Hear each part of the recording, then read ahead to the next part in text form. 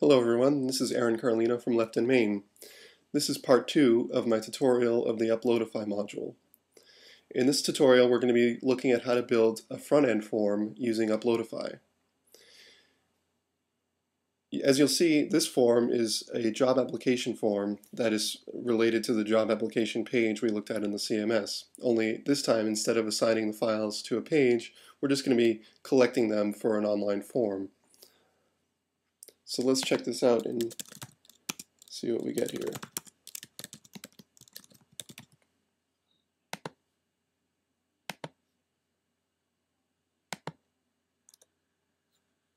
And you'll see that this resume uploader is only accepting PDF files. The others are grayed out.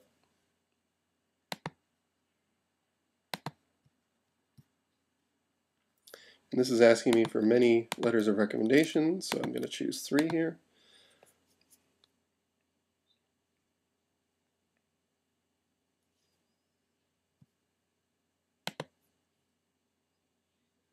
And to prove that this was successful, I have download links for all of the files that I uploaded, and they're separated out into resume and recommendations.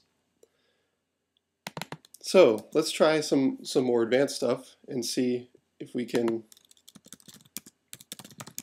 fail validation.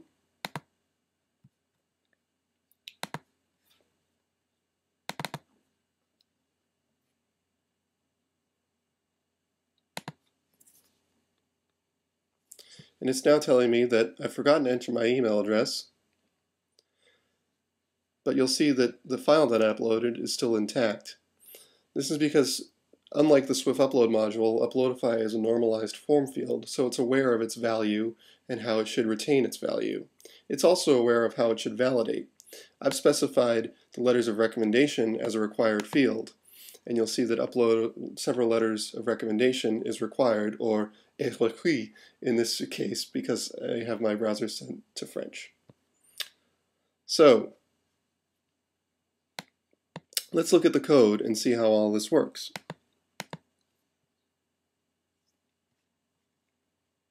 Here's my front-end form called Apply Form. I have a first name field, a last name field, position, and everything else is pretty much a standard form. Here's my file upload field for resume and my multiple file upload field for recommendations.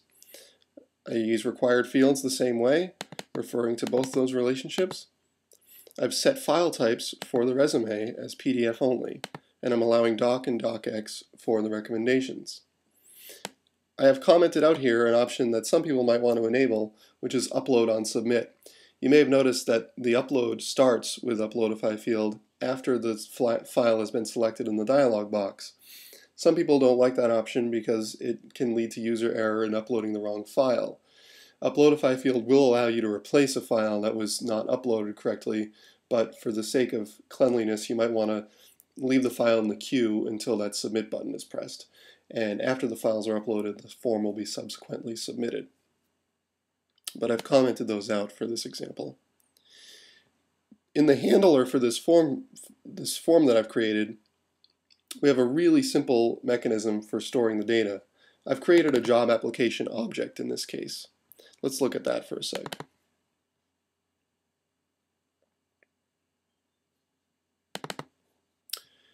And you'll see that the database fields and the database relationships for this object are all in perfect alignment with the form that I've created. And because that's the case, I can just use the save into function of my form to write itself into that object. Uploadify field is smart enough to look at the relationships that are built on that object and save into them correctly. You might not always want to do that, though, if you're not storing the data in your database, and quite frankly, storing resumes is not maybe the best practice to be doing on your website. So let's look at another option, which would be to just send an email to an administrator. We'll comment out this do apply function, and we'll uncomment a new one. Here's a different way to handle it. We can set the from address as the email address that came from the form. The to will go to some administrator, subject, and a body just saying someone has submitted the application. Create the email object, And now we can look at data resume ID. Because it's a has-one relationship, Uploadify field will send the resume ID as the form field, because it's managing that has-one relationship, and it knows that it's going to refer to a foreign key in that case. So we can look at resume ID, get file by ID, and then simply attach the file in this line. Recommendations is a little bit different. Recommendations is not a field on the parent table, so we can actually refer to it by the relationship name recommendations, but we are going to have to loop through that array of IDs.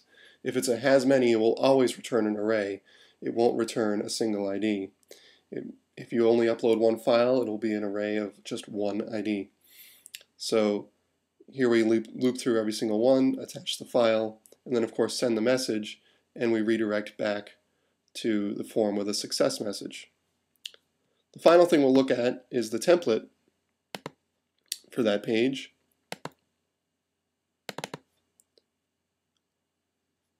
And getting back to the original example,